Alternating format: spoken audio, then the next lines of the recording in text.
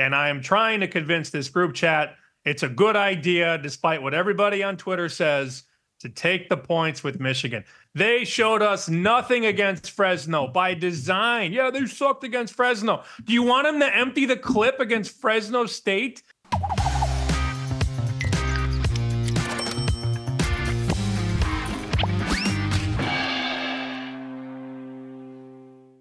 Gambling problem? Call 1-800-GAMBLER. In New York, call 877-8-HOPE-NY or text HOPE-NY. That's 467-369. In Connecticut, help is available for problem gambling. Call 888-789-7777 or visit ccpg.org. Please play responsibly on behalf of Boot Hill Casino and Resort in Kansas. 21 plus age and eligibility varies by jurisdiction. Void in New Hampshire, Oregon, and Ontario. Bonus bets expire 168 hours after issuance. For additional terms and responsible gaming resources, see dkng.co/football. Bear Bets presented by DraftKings Sportsbook. Score big with DraftKings Sportsbook, the best place to bet touchdowns. Download the DraftKings Sports app and use the code BEARBETS. That's BearBets, BEARBETS, for new customers to get $250 in bonus bets.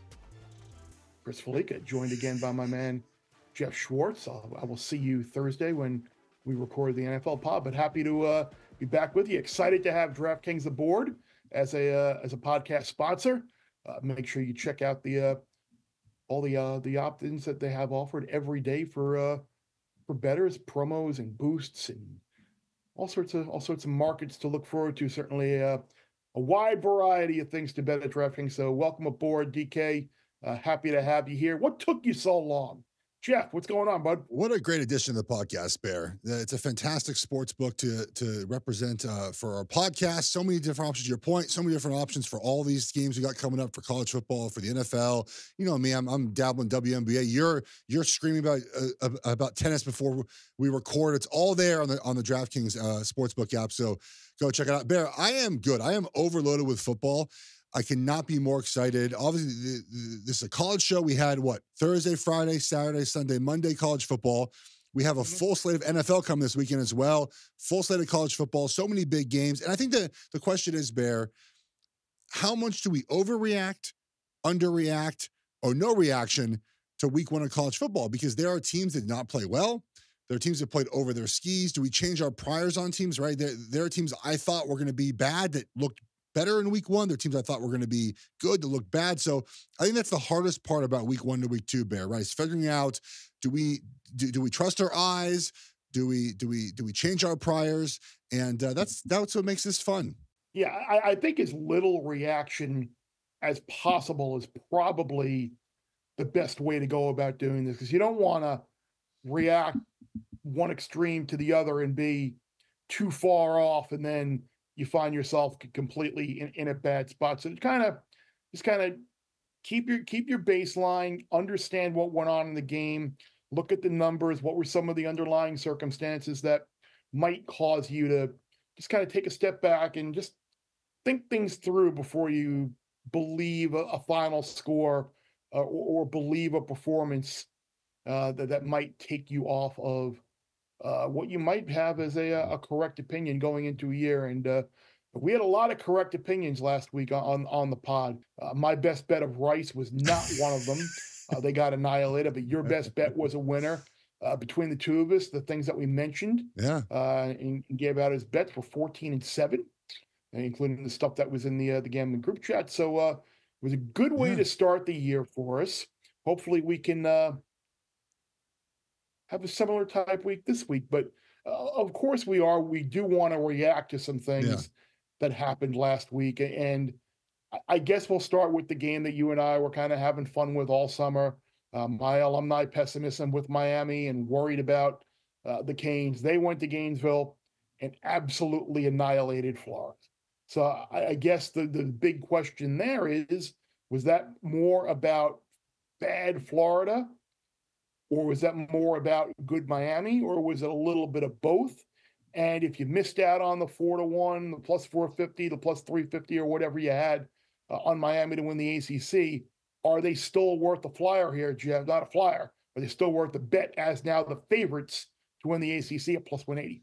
Well, I'm glad Miami won for many reasons. I like the coaching staff, but I like the way they built their team, Bear, right? We've talked about this in the trenches, right? They went heavy in high school recruiting, and these guys are mature now. You add Cam Ward, and the best thing they did in that game to me, Bear, and I watched Cam Ward play for 2 years at Washington State, was they eliminated sort of like the no, like those plays he makes from time to time. I think he had one of those throws where you're like, there were a couple of those back across the body at times that had me a little concerned. and so, but they and I think, look, I think the biggest thing for me in this game was that I think it's fair to say sometimes that offense gets throttled back under Mario Cristobal because they just want to run the football and be conservative.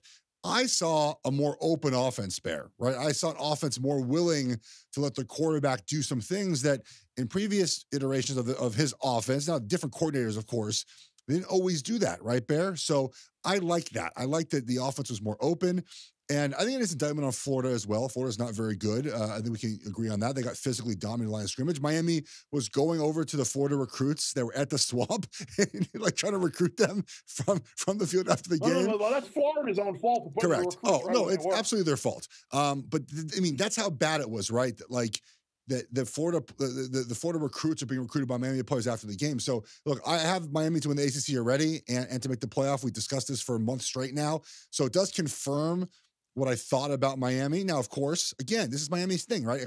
Like this weekend, it's FAMU, right? Like I don't, there's not a number up on Wednesday, but especially not on DraftKings, not yet. I mean, they might win this game like 31-14. Like that's what these. Oh, I'd be teams surprised do. if the Rattlers put 14 on. Well, yeah, you know what I mean. Like it's going to be. So I love where I'm at with Miami. Look, we saw Clemson.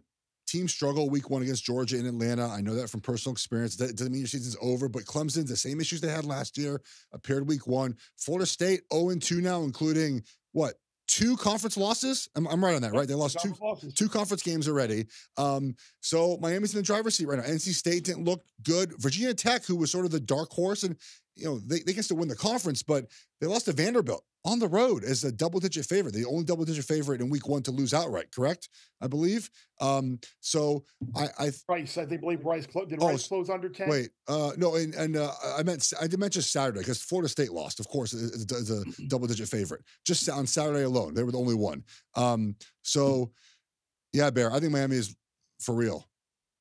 Yeah, and I think you do give credit to Shannon Dawson, the offensive coordinator, who I know he's got a ton of weapons now, and I know he loves Elijah Arroyo, who is majorly involved. And if Fletcher is healthy and Damian Martinez, they do have a lot of players to make some plays and get the ball in hand. So we'll see if the Canes can continue the winning ways in a couple of weeks and to get back to FBS opposition. I think the other team that made a big statement was the game on Sunday night in Vegas. USC getting the win. We talked about it last week, how I thought this was an under type of game, and it played out that way. Yeah. It's clear that Danton Lynn was able to get this team prepared defensively with some same players, new schemes. And I don't want to overreact and say this team is going to win the Big Ten, but could this, you look at some of these other teams in the Big Ten where we got Wisconsin, who wasn't necessarily great. You've got Michigan, who may be a little bit down now. Like the teams that were thought to be that middle tier, maybe they're not as good. And could this ultimately be like a 9-3, 10-2 type team in the Big Ten, in the Big Ten, and ultimately find itself in the playoff? Plus 320 still to make the playoff. You got the big game against Notre Dame at the end of the year. Like I know typically you're down on SC, but were people maybe a little too down on SC entering the season and maybe should reevaluate their opinion? I actually bet them over 7.5 wins before the year, so I feel pretty good about that right now. So I had them 8-4, Bear, and I tweeted after the game, I think they're 10-2 now. I don't know if they're a playoff team, but they showed some things on defense that we had not seen under Lincoln Riley in a long time, even going back to some of his Oklahoma teams. They tackled really well. and they were fundamentally sound. There weren't a lot of open grass or turf, essentially, that LSU was able to find.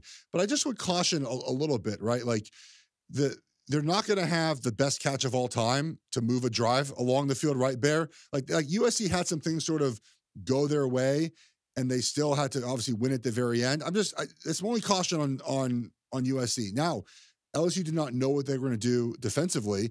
They showed some things that are repeatable, like Mason Cobb is the pressure linebacker. So like teams know that now. Okay, wherever 13's at, we have to ID him in pass pro. He shouldn't be a problem for the quarterback. And I took away too from this game that LSU, man, like enough pound the table, Brian Kelly, after the game. Just win the freaking game, dude.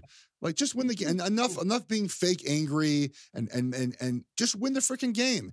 And it's little things like you're up 17-13. There's 6 minutes left. It's 3rd and 1.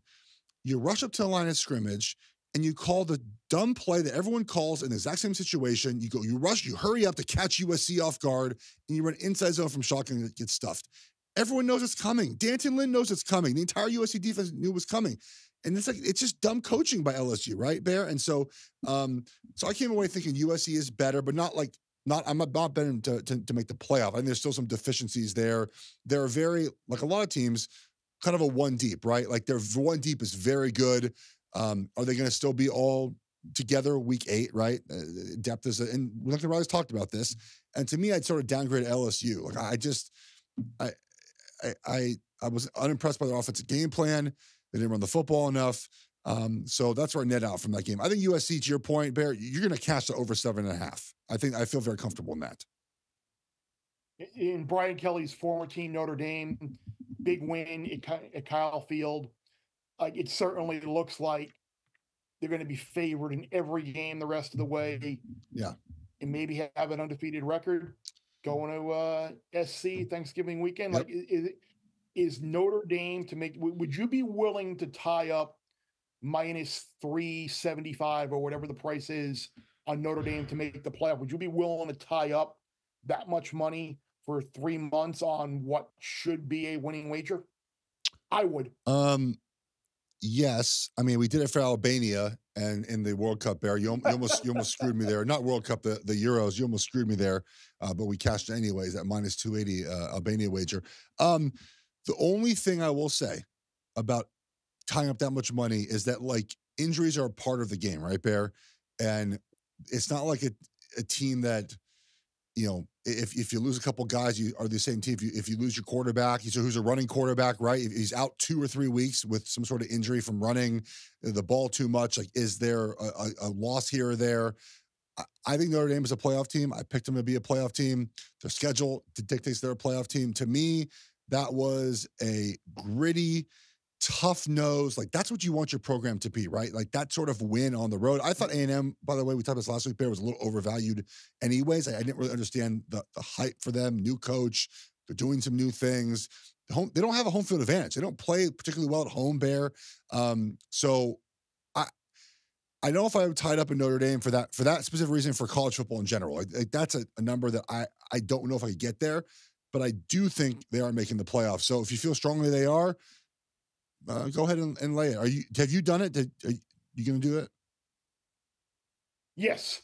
Yeah. And look for opportunities to be able to parlay these teams to make the playoff. Like, you can, if you're in a jurisdiction that allows you to parlay teams to make the playoff, Georgia, Ohio State, and Notre Dame to make the playoff is a pretty favorable type price that I think everyone would be. I kind of like that. Kind of comfortable with. So, and speaking of comfort, we're about to get more comfortable here. We'll be bringing our friends. The comfort level rising dramatically.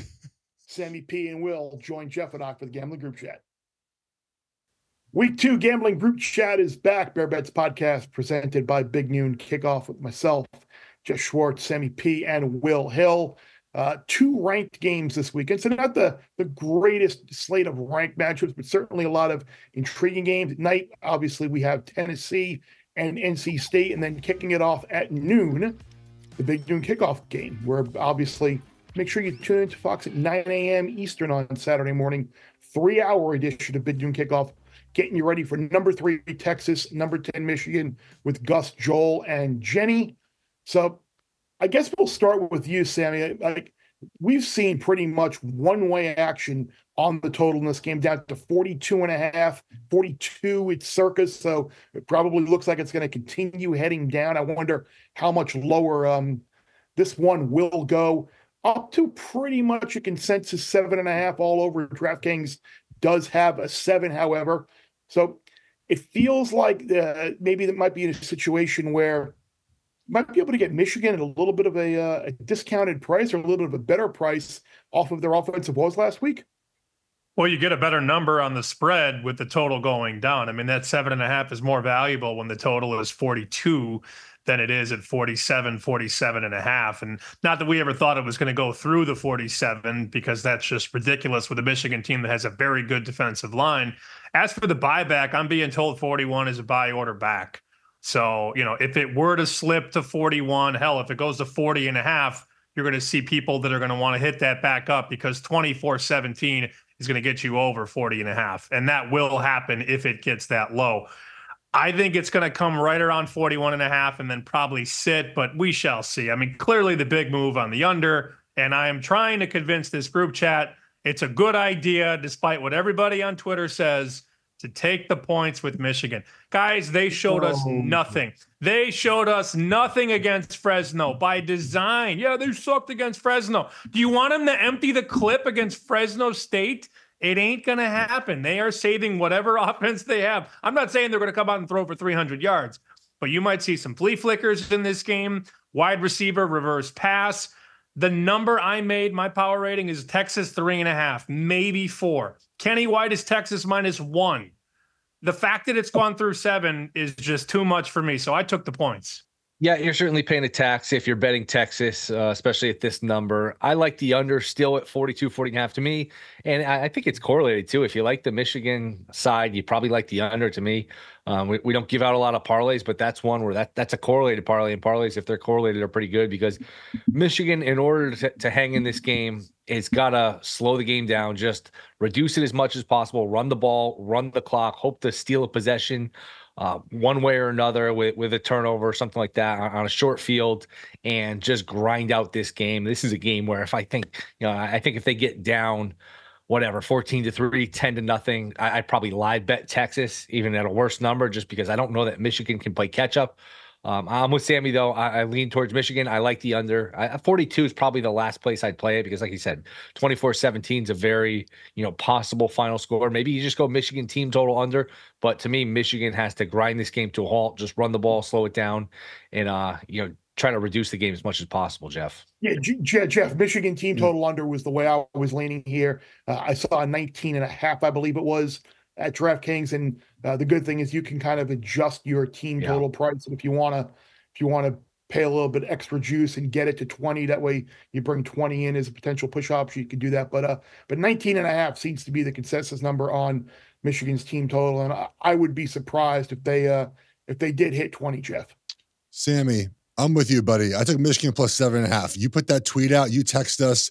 I'm with you here. Look, I didn't watch much of that game live, because unfortunately my team was struggling with an FCS opponent at the same time, and I kind of was focused on that instead of watching all the games at the same time. But I went back and watched Michigan's film, and I thought, based off social media reaction, that it would be just a disaster all over the place. And it wasn't. It looked like an offense that had a new quarterback and basically replacing an entire offensive line. 4,200 snaps they replaced from last season, and they were working through it, guys, right? They're figuring out what the offense is going to be, and we know that teams make a lot of improvement from week 1 to week 2. We're going to see that here, and I think, look, Texas's defensive line was not the same as they were last season, even last weekend, right? The run stuff rate wasn't as good. 0 sacks against Colorado State, 0 sacks. So I think there's a possibility that Michigan can do what they do, right? Run the football, protect the football, hit some big play action passes, and then obviously defensively they have to limit explosive plays, right? And so we know they can do that. They're supremely talented on that side of the ball. So I make this a low scoring game. To Sammy's point, I like the 7.5 here. It's a major overreaction, a 4-point move off of a week 1 game with a brand new offense. I'll take Michigan here. Yeah, and it seems like that's a theme for this weekend, and I'm curious how you guys feel. I mean, is it a blanket statement for kind of an overreaction? Because we thought that Florida State maybe a little bit of an overreaction, that move with Boston College down to 15.5, 16.5 off of 21.5 or whatever it was. And then the money was right because the Florida State Seminoles were terrible on Monday night and they're 0-2. And that move and that reaction / overreaction had a tendency to be right. We've seen that in a couple of other games now as well. You've got Nebraska over a touchdown. You've got Oregon being bet down. People loving Boise State. I mean, there are other games out there that it seems like the market has kind of moved in the kind of hot take-ish kind of reaction where a very public side is being created. Sammy, does this provide, obviously you're on Michigan, so I know in that particular case, you think that's correct, but in a game like Boise, Oregon, where I think the number was somewhere around what Geoff, 24? It was 24, yeah, 24. And now it's down to 18.5 or so around there. Like, does this mean like Oregon is an auto play for you, Sammy? You're just going to kind of take it on a case-by-case basis? Every overreaction is created differently. I'm actually looking more at the total in the Oregon game. Oregon's going to score, but Boise's going to score too. I mean, with Gene T at running back, that kid is a monster. So I'm looking over 61. Haven't bet it yet. I'm waiting for some limits to go up. But another overreaction that I want to talk about is 397, 398. That's Utah State, USC. Look ahead number in the summer was about 22. Look ahead number heading into the weekend was 24. And now we're at 29. So we are through 4 full touchdowns. And look, they had a hell of a win, but it's also a shorter week for USC now. There's film on Miller Moss, who somebody on social called the next Joe Burrow, and USC the next LSU. And you're like, all right. Well, someone said, is he better than Caleb Williams? Good enough to win it all. You're like, holy cow, they won one football game. The brakes. They also don't really have the incentive to run it up against Utah State, where you're going to see a Utah State team that is going to try everything in its power to keep this game close. So that would be a line I want no part of on the favorite side. Hell, I might get a 30. I might get a 31. I'm in no rush to take Utah State, but your best point to bet USC was before it crossed their 28. Anything after that is just extra nuts on the Sunday for Utah State. Yeah, and if it were as simple as just bet on the overreactions, bet against the overreactions, we'd all just, sit here and make a lot of money. Like Sammy said, all reactions are created differently because it's that push and pull between bettors and the books of like, hey, it's just one game. Yeah, but it's also 100% of the games we have to go by. It's 100% of the data points. So you don't want to overreact, but you don't want to just completely ignore what your eyes are telling you either. So it's not just as simple as one or the other. Boston College, Florida State being a good example. And I know it's a game we'll get to. The one I do think is a little bit of an overreaction is NC State now going through the key number and getting the 8. I would expect Tennessee to win the game, but that's an NC State team where I have a lot of respect for that coaching staff. And I know Tennessee will probably move the ball here, but to me, that's one where at least you're going through a key number. And I think that one might be a little too many points. I don't think that number is done climbing yet. It wouldn't surprise me if that ultimately hit 9, because I think with the hype train around Tennessee and how great their offense looked, it's a pretty simple offense for a young quarterback to come in and grasp against an NC State team that struggled in the opener against the FCS team. Like, I don't think that's done climbing. If you like Tennessee, I obviously would not wait, and I'd bet that now. But if you like NC State, like I think a few of us here on this particular podcast probably do, I would kind of wait this out, Geoff. I think you have to wait it out, right? Look, we saw teams struggle with FCS opponents, and if you're a good team, a top 25 team, you come back the next week and you play better, right? You just there's a pride factor in that, right? And with NC State, with Oregon, now they play opponents that can score and put up points as well, but you're going to see a better performance. They're not Florida State, in my opinion. There's many reasons for that. But I think we see a renewed performance and energy from NC State that we did not see last weekend. Look, Tennessee can score a ton of points. They always score a ton of points. They continue to score a ton of points. But to Will's point, like, NC State is a good football team, and they're going to have pride in this game. So your point is right. Was it 8 right now? You said, I mean, Sammy, does this get to 8.5, 9, 10? It probably doesn't get to 10, right? 9.5 is the highest it goes. This is probably where it's going to stay. I mean, DraftKings is showing you an 8 right now. 8.5, 9 are dead numbers, especially in college football, where you usually see touchdowns from the better teams. It could get back down maybe to 7.5 across the board. I don't think it's going to go to 7 though, guys. This is probably a fair place to say between 7.5 and 8, but you know that people are going to have Tennessee wheeled in their money line parlays. Tennessee is going to be a very popular leg for the books. And, the sports books are going to want Tennessee to go down. I don't think they get their wish, but they would love an NC State outright win for sure. I think another game that's probably going to be wheeled in a lot of these money line parlays as well is Nebraska against Colorado. Nebraska 7.5 is what DraftKings is showing right now. I worry about the Huskers though in this spot. I would not be surprised at all to see Colorado go into Lincoln and pull this upset. This is the type of game that Nebraska hasn't won in years. Everything surrounding the program now is rose-colored glasses. They beat a bad UTEP team. Dylan Raiola looked great. You win this game, and you could be 7-0 going to Ohio State later in the year. But I'm not sold on that defense still. It's not like their late season defensive improvement last year and this game against UTEP really tells me anything. They faced some horrible offenses late last year, and we know that Colorado, if they can do nothing else, it is move the ball. We know Horn, Hunter, and Sanders are going to have monster days. And if you go back and look, I know yardage-wise, they did give up like 450 or whatever it was against North Dakota State in the opener.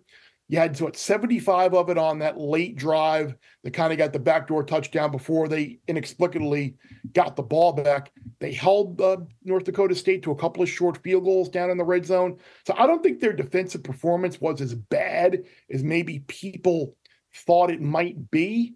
So I like Colorado plus 7.5 here. It would not surprise me at all if they happen to go into Lincoln and won this game outright either, Geoff. I think you're crazy, but we'll talk about more of that in a few minutes. Colorado looked like the exact same team they were last year on offense, right? Look, if you're going to go on the road and not try to run the ball at all, which they didn't try to do in week 1, and maybe they decide to hold that back, you become one-dimensional. When you play one-dimensional football on the road against a capable defense, we could argue whether or not they're good or very good or bad, whatever, but they're capable. They have a good defensive line. It's hard to move the football. Like you need to show me some more balance. You have 5 new offensive linemen, guys. 5 new offensive linemen, including a true freshman left tackle who did play well last week on the road for the first time in Lincoln, Nebraska. How many times are we wagering on a team with a brand new offensive line going on the road? Very rarely, right? So I think a lot of things are sort of against Colorado in here, mainly what I discussed, which is the trench play. I think Nebraska has the edge in the situation. And again, we go back to this, right? Year 2, Matt Rule teams continue to improve. They looked much better, obviously, than last season in week 1. Colorado, to me, looked like the exact same team as we saw last year. Very top-heavy, top of the board, Travis Hunter and Shadur Sanders and maybe Horn, and then just sort of dudes everywhere else. Yeah, they are who we thought they were, to quote the late great Denny Green. And Bear's just being a typical Colorado homo, picking Colorado here. See you. I sat up in the Rockies. I sat here last week and picked against Colorado. I thought North Dakota State had a chance to win. By the way, all of our upset, underdog with a chance to win. I'm joking aside, I forget who Bear picked. I know Geoff picked Stanford, who covered and could have won, didn't. Sammy picked Florida Atlantic, who was in the game, and I picked North Dakota State. So we all covered. None of us actually got home. I'm trying to think of who Bear picked. That I'm drawing a blank, but I picked against Colorado last week. I picked under 5.5 wins. I'm totally with Bear. I like the points here. I just think the back door will be open if they're down 10 or 14 late with that passing game. They could certainly, score and get within the number. You need the 7.5, and there's still some 7.5s out there, at least at the time we're recording. I just think that passing game is enough. They've got pros, and they're an over team too. They certainly are an over. I don't know if you want to sit there and watch a Colorado game with an under ticket because they can score, and I don't know how well they can stop you. But to me, like Bear said, I wouldn't be surprised. Tie game, 5-6 minutes to go. Nebraska's a little tight. Those points look a little much, and I thought it's 6.5, like the local headline in the summer. I thought that was a little high. So yeah, I'm certainly on Colorado here plus 7.5. Go Dion. Let me give Paul Stone some credit. Great handicapper in college football. He posted this the other day. Since Dion took over, the underdog in Colorado games is 10-3 ATS. Good one. And this is a role reversal for Colorado. They're not laying 10 or 11, guys. Now they're catching over a touchdown. It's a different game. And look, we can have fun with Colorado. We can joke about Colorado. I heard Bear was crushed when he found out he wasn't going to Colorado for the first 3 games of Big Noon Kickoff this year. Maybe that's a bad rumor, but my numbers don't lie. And it's this simple. I've got Colorado at a 113 and Nebraska at a 110. So on a neutral, I've got Colorado 3 points better. And I promise you, Bear, home field is not worth 10 in Lincoln. It's just not. No, this is no longer Grant Wistrom and Terrell Farley and Lawrence Phillips and Tommy Frazier running wild in the mid-90s. Not at all. Will, to answer your question, I piggyback on Sammy last week when he said FAU. I said I was literally just about to say FAU. So we landed on the same ugly. By the way, how ugly was that game to have to watch sitting there holding an FAU ticket, knowing that they could have won the game or they could have been blown out. And ultimately, I guess the right thing happened in Michigan State won a close, ugly game. But I'm just glad we got there. Sammy, don't you worry. If you and I are right here, there's a good chance the Big Noon Kickoff could be in Boulder on the 21st. So that we are all in for Colorado this week. Field trip. So we can get you out, and you're not allowed to run on the field with Ralphie. No. Even Dion wasn't allowed to people can. Dion wasn't allowed to touch him either. We can get you on the field hopefully for that game. Come on out. We can download some apps in the state of Colorado, make some arbitrage, and we'll be all set there. It'll be well worth your time making the trip out. So teased it earlier, a game to maybe look at, and you hit it on already, Sammy, was Boise, Oregon. Geoff, I'm just gonna let you just go. I'm not touching this game. So y'all can bet however you want. Obviously, the number dropped a lot. I mean, there are some concerns I have with some personnel on the offensive line and linebacker that showed itself against Idaho. Look, Oregon gained 500 yards, had 31 first downs. Our right tackle basically cost us 14 points in the first half with a strip sack, which he didn't give up a sack all season. He plays an NAIA transfer, and we allow. I mean, we just played bad. We had these moments where, if you clean those moments up, then you end up scoring a lot more points. The one thing I'm concerned about, legitimately, there's 2 things in this game. One is our linebacker depth.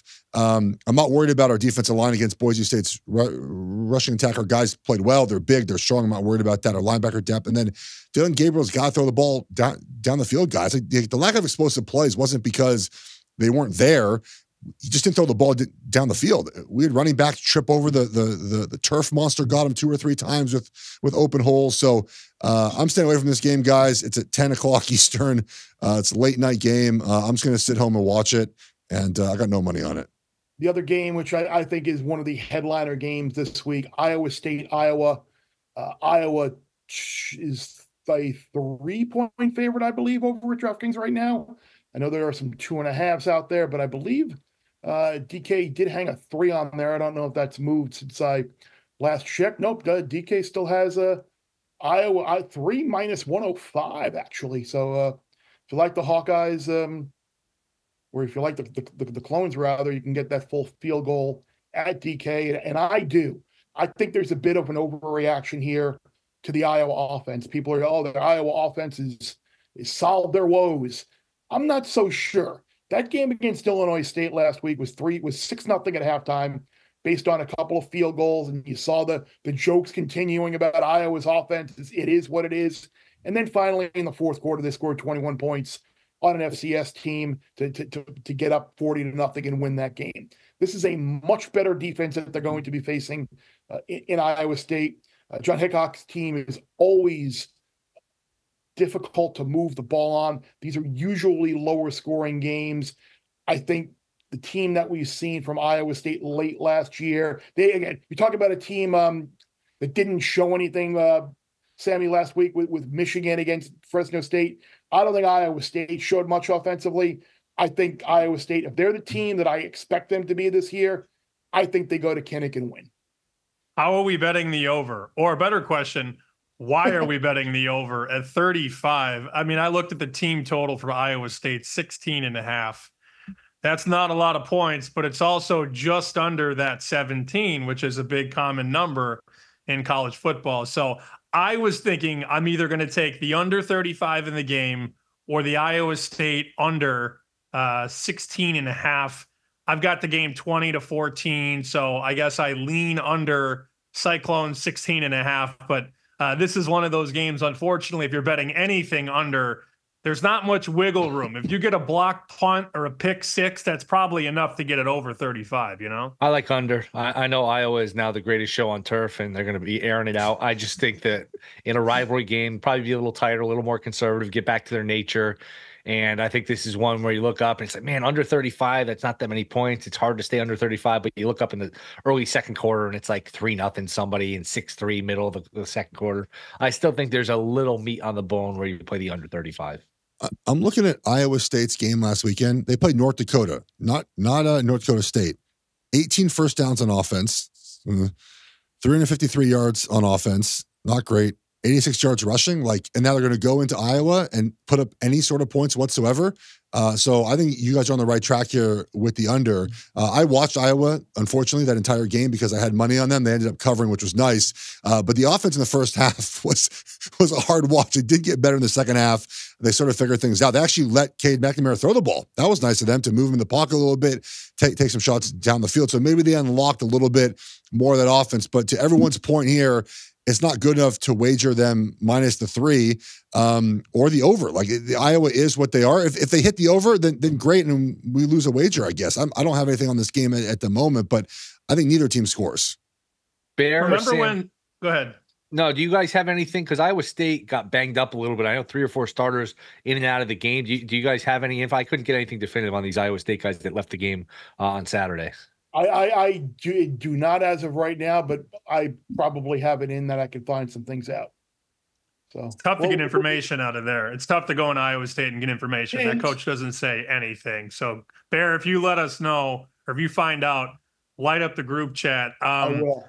Iowa's offense. Remember when Bobby Valentine got ejected from that game years ago and he came back with the glasses and the mustache? Yes. That's Iowa's offense. It's the same thing. It's still Bobby Valentine. I will say, I'll defend them a tiny bit on that. They did structurally look a little bit different. It doesn't mean that they're actually going to score more points this season, but they attempted to do things differently, especially in the second half of that game. I think people are sleeping a little bit on Iowa's offense. I don't think they're going to be the best in the country, but I don't think they're going to average 13 points a game or 15 points a game, whatever it was last season. I'm not sure this is the game to prove everyone that their offense is quote unquote back, but I think they'll be in the 20s at least this season, which is not a lot, but better than last year. Sammy and Will, I just want to throw a couple of other games at you that I saw, and I guess Geoff too, but we can kick that around afterwards, just you and I, if you like. Syracuse getting 3 at home against Georgia Tech. Are we kind of reassessing Georgia Tech maybe a little bit after we saw how bad Florida State was on Monday night? Does maybe that upset maybe get knocked down a couple of notches, and they're going to be facing a team that can throw the ball now with McCord and Gadsden? I don't know if I want to be laying 3 on the road with Georgia Tech. That was the first one. Houston as a 30-point underdog against Oklahoma. I don't know if anybody really dove into the Oklahoma Temple box score, but Jackson Arnold had 17 completions for 145 yards. The Sooners had 378 yards against potentially the worst team in the FBS. Jaleel Farouk is out for a lengthy period of time now. The defense got 6 turnovers, but can you count on that week in and week out? The Houston defense did a decent job against UNLV, and I know that's a different offense here, but I just trust Willie Fritz, I think, to maybe keep this game close. That was game 2 that I thought was a little interesting, and game 3 was Kentucky. I bet this earlier at 9.5. It's 10 now, so 10 I think is still a play. I bet Kentucky minus 10 against South Carolina. South Carolina's 2 touchdown drives last week against Old Dominion, 3 yards, 6 yards. They looked terrible on offense. I don't want to overreact to that performance, but I don't know how much improvement you're going to see week 1, week 2 with Sellers at quarterback against Mark Stoops' defense there in Lexington. So those were 3 games. I was just curious if anyone had particular thoughts on the 3 sides that I kind of liked there. Houston, and Kentucky. I think I like Cuse the best out of those three. I like Fritz as a coach. I just don't like that team. I think I'm under 4 wins, and watching them against UNLV, I'm feeling pretty good. By the way, UNLV is pretty good. That coach is really good. That was an impressive performance by UNLV. And the market, I don't know if you guys paid attention to the line move, the market hated UNLV. That was just kept going towards Houston, and UNLV absolutely smoked them. So, take that for what it's worth. UNLV, a team to keep an eye on. So I think I like the Cuse one for all the reasons you mentioned, probably the best out of those. And I'll throw another game. I don't know if you guys wanted to get to it, Sammy. Notre Dame off a big win against an SEC team, a physical game, biggest win in a while, and that was, they went over the team total in a painful way, but now you're a 4-touchdown favorite. Everyone patting you on the back. Hey, congratulations. You're going to go undefeated. You're going to go in the playoff. Couldn't you see them coming out a little sleepy this week? And that game is, 10-7 middle of the second quarter. And they just kind of sleepwalked against the Northern Illinois team who, look, it was a cupcake game last week for them, but 700 yards of offense. They've got some skill guys. To me, that's just a sleepy spot where I like the 28 with Northern Illinois. Yeah, that's come off 30 too. I mean, this was 30 earlier in the week. Pinnacle's down to 28. So the Sharpies agree with you against Notre Dame. Let's see. Can I remember everything Bear asked? I have nothing on Kentucky. I've got Cuse as a small favorite. And I get what we're getting at with Houston. Will laid it out really well, I thought. Great coach, bad team. It's year one for him coming from Tulane, Willie Fritz. That'll be a team that I want to take and put in my back pocket and bet them a lot in conference. I get that Oklahoma didn't look great, but Oklahoma didn't have to look great. I mean, when you play Temple, Bear's favorite bet, under 2.5 wins, Temple is unbelievably bad. I mean, they couldn't even, I'm surprised they get out of bed and don't roll an ankle at Temple. That's how bad it is. But Houston will be a team I don't want to bet this week, but we're going to get some big numbers with them in conference play. They're going to be catching 14, 17, 21, quite a bit, I believe, during conference play. I would rather wait for those moments than try and get in front of Oklahoma, because Oklahoma might be better in week 2 offensively. And if Oklahoma's better offensively, they could win 70-21. And then we're like, wow, what a great bet on Houston. Will, you mentioned Tulane and Willie Fritz's old team. There's a little bit of a theme in the Big 12 this week where I think there are a couple of live underdogs in 3 spots in the Big 12 where we could potentially see an upset. K-State goes to Tulane. I love John Summerall, the guy who replaced Willie Fritz. They went to Manhattan a couple of years ago and won. I don't know if I want to be laying double digits here in New Orleans with K-State on the road against Tulane. Illinois does not look like a great team offensively, but KU crushed them last year. It's 5.5 right now. Maybe if that touches 6, I could be interested in Illinois. And then Arizona State laying 6.5 against Mississippi State. No, ASU looked great in the opener against a really bad Wyoming team. But you got Jeff Lebby now in Starkville. He's got his old quarterback, Blake Chapin, from Baylor with him. Should ASU be that big of a favorite, Jeff?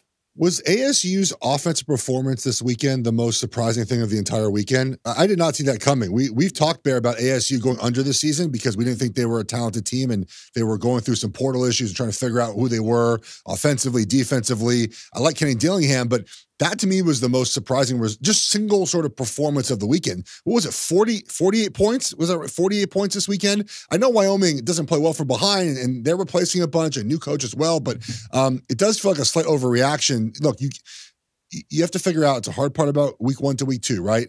What's real? What's not? Do you change your priors, right? If you think Arizona State was going to be bad this season, do your priors change, guys, because of 1 week? I would say no. I think that happens after maybe 3 or 4 weeks. So I would lean toward Mississippi State here, but I was shocked by that performance by the Sun Devils offense. Yeah, I think my favorite of those bunch is Illinois. I think that 5.5's a lot, and I still I love Leipold as a coach, but you lose Colt Danicki and you kind of got a glimpse and a pick you nailed, Bear, of Penn State. I know you had to wait a while to catch that ticket last week in Morgantown, but you got a glimpse of what Colt Danicki can do for Penn State. So I worry about Kansas going forward. I still think it's a good coaching staff, but something to keep in mind. And look, you always have the concern with the quarterback, that back issue, that back injury can pop up at any time. So Illinois plus 5.5. Haven't quite got there, haven't quite bet it, but that certainly be the way I would be looking, Sammy. Yeah, I wrote a couple of things down from the Kansas game, and I appreciate those of you in my mentions talking smack when we moved the total 5 points and it lost. Unbelievable. It was like the only loss I had all weekend, and people are still like, nice pick, nerd. And you're like, all right, 58.5 to 64, doesn't win. I wrote down two things about Kansas. Kotelnicki, which Will already talked about, looked awesome calling plays for Penn State, and they look damn good. Granted, they're going to get to the playoff and get pounded by somebody. But the other thing I wrote was being greater than Daniels, ? And I think the narrative that I had built in my own head was wait until Daniels gets back in control of this offense. It will get better. You watched Jason Bean last year and you see what Jason Bean did this year in the preseason.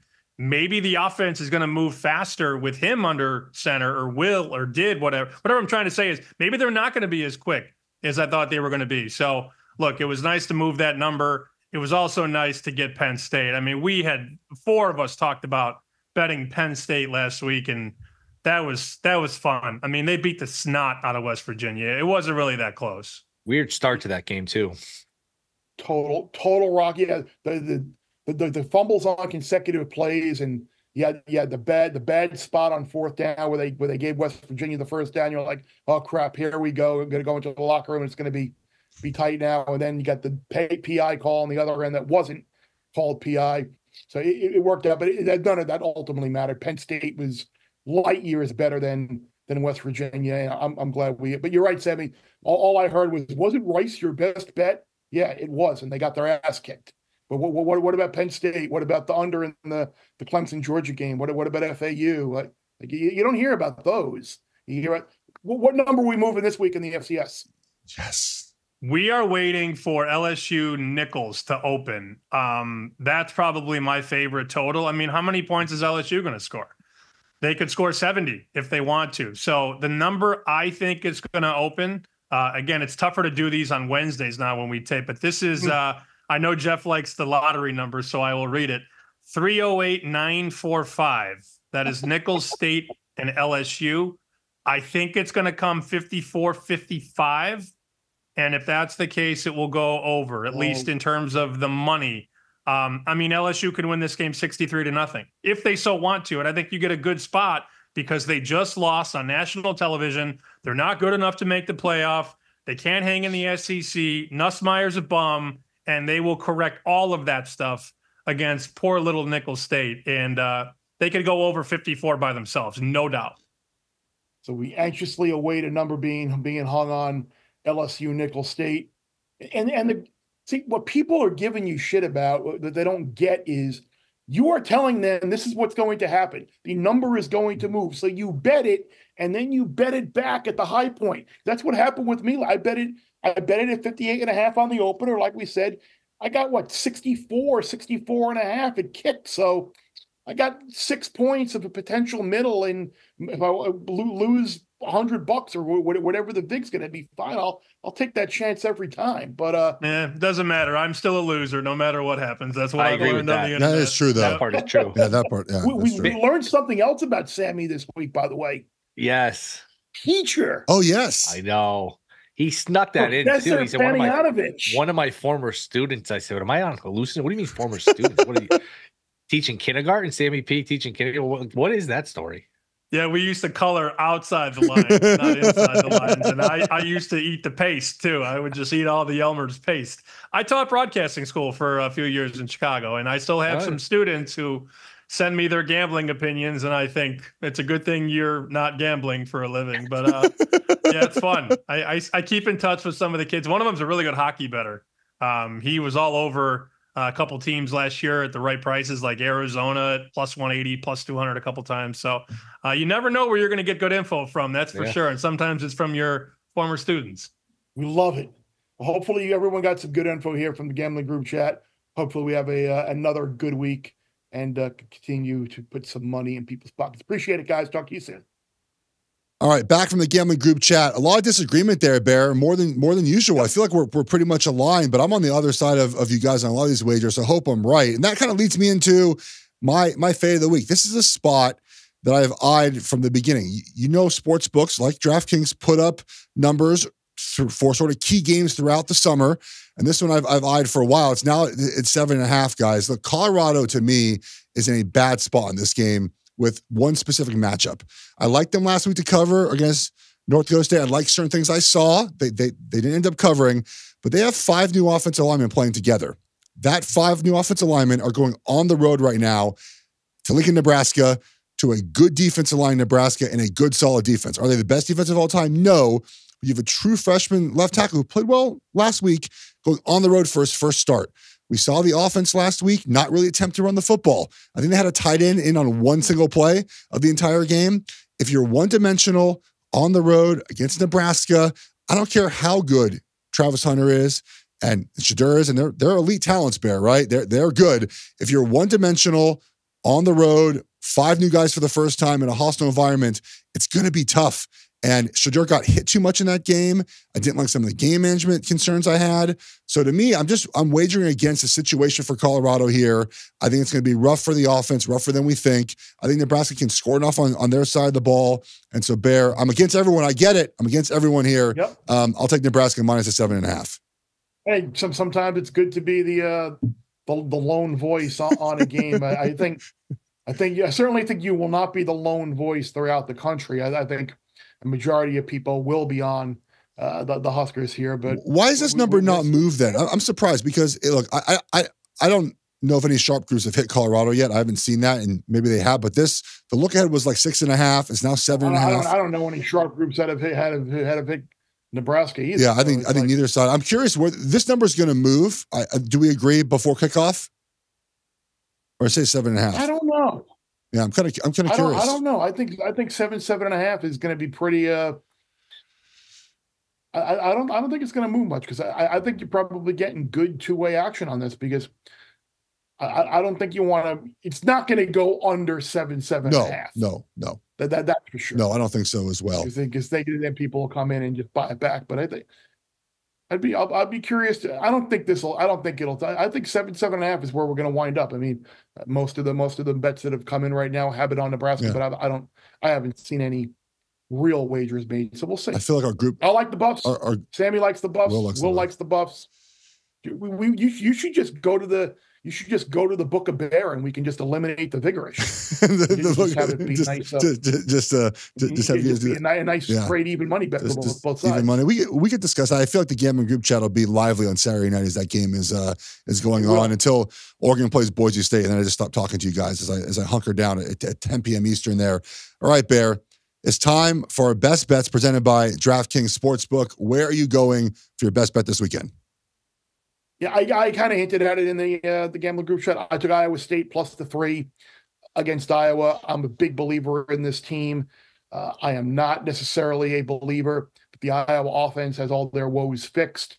I think the Iowa State defense is going to give the Hawkeyes a ton of fits. So I took Iowa State plus 3, and I certainly would be interested in taking a little nibble at them on the money line as well. Yeah, I like the under in this game. We talked about this already. Again, I will say though, I think people are being the Iowa offense was a little better, Bear. A little bit better. A little better. Wasn't great. It's a little bit better. The second half was a lot better than it was the first half. But look, in a lower scoring game, the points are so you're not concerned at all about Iowa State's offense in week 1. You think that was just sort of like boring? No, I'm not. I think that was more not showing a heck of a lot in that game and just keeping things in pocket. I would expect Beck in that group to play a heck of a lot better. All right, my best bet for this weekend is going to San Jose State plus 6.5 Bear at Air Force. Air Force returns just 28% of production from last season, the lowest in all of college football. And when the teams don't return a lot of production, they tend to have a steep drop-off in play. Air Force is used to this. They've had this over the years, and the years they've had it, they haven't been good. They played Merrimack this weekend, Bear. 231 yards in offense. That's it, and 21 points. Like they're sort of feeling sort of that returning production issue. San Jose State, new coach Ken Niumatalolo, the winningest coach in Navy history. He has run this offense for years, not at San Jose State now, but at Navy. He knows what Air Force is going to run. San Jose State started slow against Sac State. They came back and they won that game in the second half, 42-24. Give me the Spartans here. I think they win outright, Bear. I'll take the 6.5 against Air Force team that's brand new all over the field. I think San Jose State has the advantage here, and a coach, again, that knows how to defend this type of option offense. Give me the Spartans here on the road against Air Force. Yeah, I think the Kenny Amatololo factor is pretty big there as well. So I like your angle there. I like your cap, and we'll see if San Jose State can keep that within the number. Certainly, the Spartans have not been the team that they were a couple of years prior. Last year as well, kind of struggled, but getting points, I could get behind you there. So that's all for this week. I think we covered a lot of ground. Hopefully, we can pick up some more winners this week. Thanks again to DraftKings for joining in on the fun. Thanks to Sammy and Will for the gambling group chat. Appreciate all of you for listening, following us on Spotify, Apple, wherever you get your podcasts. Make sure you subscribe to the Bear Bets YouTube channel as well. And again, thanks for all your comments. Chime in on Twitter, even if you're gonna berate Sammy and I and give us grief about Lindenwood and Rice. We love the interaction. It shows you care. It shows you're listening. It shows you're paying attention. So, for Geoff, for Sammy, for Will, I'm Bear. Less you bet, more you lose when you win.